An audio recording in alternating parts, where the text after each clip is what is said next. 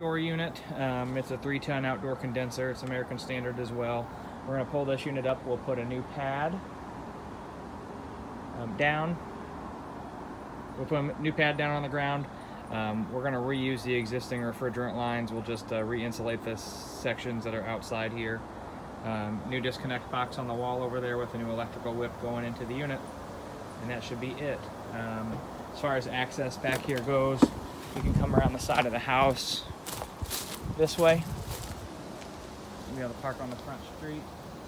Be careful, there are some downed cables and wires here, it looks like, so just mind yourself as you're walking back here with some tools. Alright guys, we're going to do a complete replacement here. We're over in Kirkwood. Furnace is 100,000 BTU American Standard furnace, and then we got an American Standard 3-ton coil on top of it.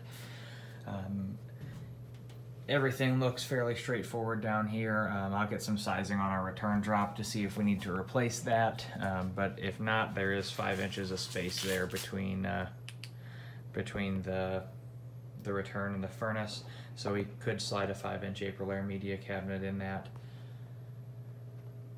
Our flue pipe has already got a flue liner installed in it, so we'll just go from the flue T here back down into the new system. So you're going to need, just bring 6 foot of 4-inch and 3 elbows. That should be more than enough.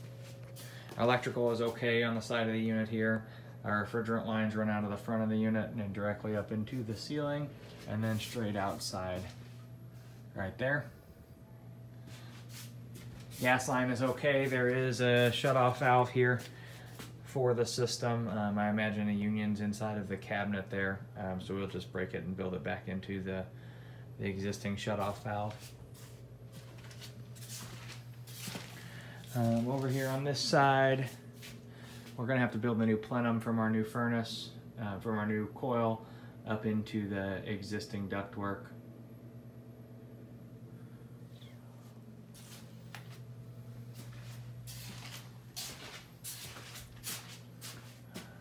And that all looks pretty straightforward. You can see where the condensate drain line runs into the floor right here.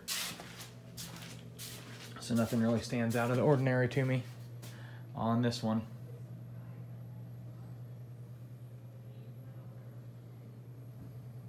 That should be it.